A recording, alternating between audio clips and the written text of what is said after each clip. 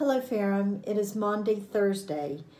It is the day on which we remember Jesus gathering with his disciples to celebrate a Passover meal, the Last Supper, as it is called in the Christian tradition, the supper which he shared with his disciples before his suffering, his death, and his resurrection. We're going to be reading selected verses from Psalm 116. Hear now the word of God.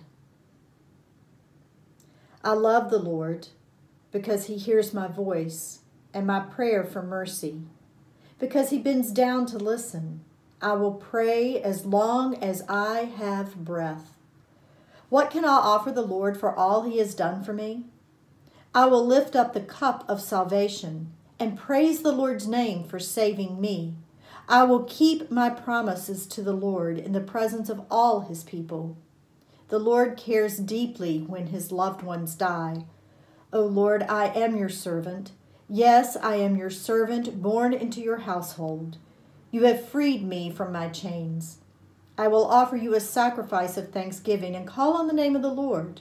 I will fulfill my vows to the Lord in the presence of all his people, in the house of the Lord, in the heart of Jerusalem. Praise the Lord. This is the reading of God's word for God's people. Thanks be to God.